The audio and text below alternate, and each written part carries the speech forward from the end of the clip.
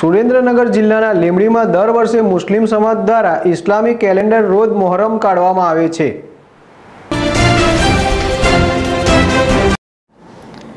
સુરેન્દ્રનગર જિલ્લાના લીંબડીમાં દર વર્ષે મુસ્લિમ સમાજ દ્વારા ઇસ્લામિક કેલેન્ડર રોજ મોહરમ કાઢવામાં આવે છે। જ્યારે વાત કરીએ તો મુસ્લિમના ઇમામ હુસેન અને ઇમામે હુસેનની યાદમાં મોહરમ કાઢવામાં આવે છે। મોહરમ 2 દિવસ કાઢવામાં આવે છે। જ્યારે પહેલા દિવસે ઇમામે હુસેન નિકાલ કરવા જાય છે। પહેલા દિવસે રાત્રેના મોહરમ કાઢી અનેક અખાડા અને કર્તવ્ય રજૂ કરવામાં આવે છે। બીજા દિવસે બપોરના સમયે મોહરમ કાઢવામાં આવે છે। ત્યારે મુસ્લિમ સમાજના આ દ્વારા દિવસને શોકનો દિવસ માનવામાં આવે છે। આ દિવસે ઇમામે હુસેન ઇસ્લામને ફેલાવવા માટે અજીત સાથે લડાઈ કરી કરબાલામાં શહીદ થઈ ગયા હતા। લીંબડીના અનેક વિસ્તારમાં મોહરમ કાઢવામાં આવ્યા હતા।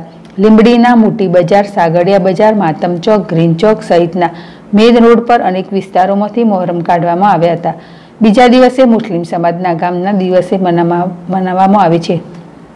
ઇમામે હુસેન અને ઇમામે હુસેનની યાદમાં લીંબડી શહેરમાં અનેક જગ્યાએ સબીલ તથા કેમ્પોનું આયોજન કરાયું હતું। લીંબડીમાં છેલ્લા 20 વર્ષ કરતાં પણ વધારે સમયથી કાઢવામાં આવે છે। આ આયોજનમાં લીંબડીના દરેક મુસ્લિમ ભાઈઓ તથા બહેનો જોડાય છે। આ મોહરમ હિન્દુ મુસ્લિમ સાથે મળીને તહેવાર ઉજવે છે।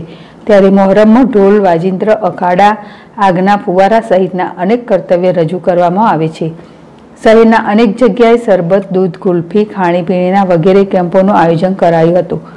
મોહરમને લઈને કોઈ અનિચ્છનીય બનાવ ન બને તે માટે લીંબડી સિટી પોલીસ દ્વારા ચુસ્ત બંદોબસ્ત ગોઠવી દેવાયો હતો।